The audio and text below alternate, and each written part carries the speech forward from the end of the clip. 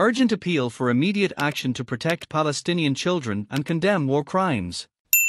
Dear global leaders, I write to you with a heavy heart, deeply concerned for the children of Palestine who continue to endure unimaginable suffering in the midst of the ongoing Israeli-Palestinian war. As we bear witness to the tragic loss of young lives, we are left with an urgent and pressing question: how many more children of Palestine need to die before the world takes meaningful action to address and condemn the relentless violence and war crimes committed by Israel?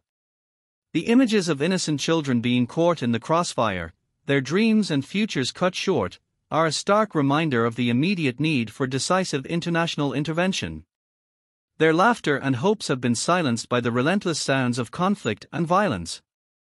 It is our moral and humanitarian duty as global leaders to take swift and sustained action to address the root causes of this protracted crisis and to work toward a just and enduring solution that holds those responsible for war crimes accountable. The loss of life, especially the lives of innocent Palestinian children, should serve as a profound wake-up call. Innocent lives, irrespective of their background, must not be reduced to collateral damage in any conflict.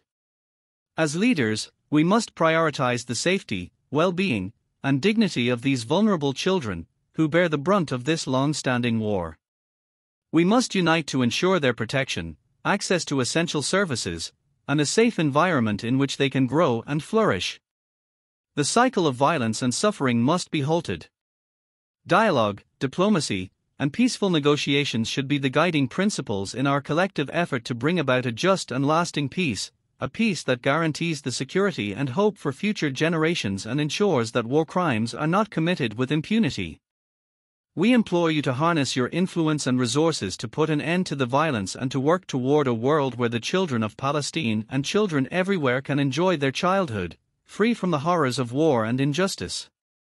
It is our shared responsibility as global leaders to ensure that the voices and lives of these children are heard, valued, and protected. Their lives should be a testament to resilience and hope, not symbols of despair and loss.